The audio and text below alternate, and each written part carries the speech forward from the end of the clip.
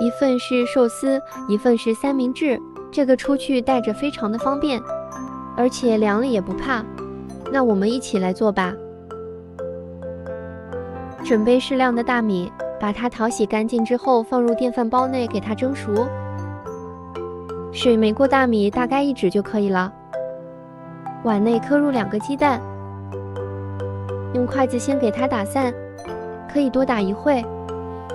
平底锅开小火，倒入适量的油，把打好的鸡蛋液倒入锅内，先晃动一下，让鸡蛋液铺满整个锅底，这样会薄厚均匀。也就1-2分钟，蛋液凝固之后，我们给它翻个面，再煎1小会就可以了。煎好的蛋饼直接倒扣在案板上，先把它卷起来，再把蛋饼切成一条一条的，把切好的蛋饼都撑开，然后盛在一个盘子内。再来切一个黄瓜条，长度和海苔的长度一样就行。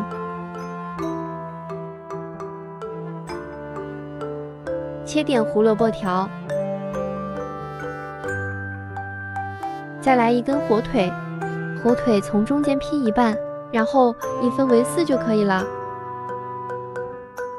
把所有的蔬菜都准备好了，如果你喜欢吃萝卜条，也可以来1点。我家里没有，我就没有放。蒸好的米饭趁热把它放在一个大碗内，倒入寿司醋，用勺子充分的搅拌均匀。如果你家里没有寿司醋，就倒1点点白醋，1点白糖，放点盐，和寿司醋的口感是一样的。取一个寿司帘铺平，在上边铺1张保鲜膜，再放1张海苔。刚才的米饭也差不多凉了，把它放在海苔上，直接上手，把大米全部给它铺平在海苔上，记得不要太厚了。把刚才备好的鸡蛋、黄瓜、胡萝卜、火腿全部放上，再挤1点沙拉酱，撒1点点肉松，这个就是你喜欢吃什么撒点什么。然后从一头把寿司卷起帘子在外边，借助帘子把它压紧，一边转圈一边使劲攥。如果不攥紧的话，它会发散。1条寿司就做好了，我们给它切开。这个大小没有规定，自己喜欢大点的就切大点，喜欢小的就切小点。1口1个，只要你能塞得下去就行。我们的寿司就做好了，是不是很简单呢？拿一个先看看，卖相上还是可以的，我来尝一下吧，味道也是不错的。把它放在保鲜盒内，放在冰箱里冷藏，明天出去玩的时候直接带上就可以了。这一个不够吃呀，再来准备一个三明治，先切点黄瓜片，再切几片西红柿，先放在一个盘子内备用。再来煎个鸡蛋，放1点点油就行了，打1颗鸡蛋。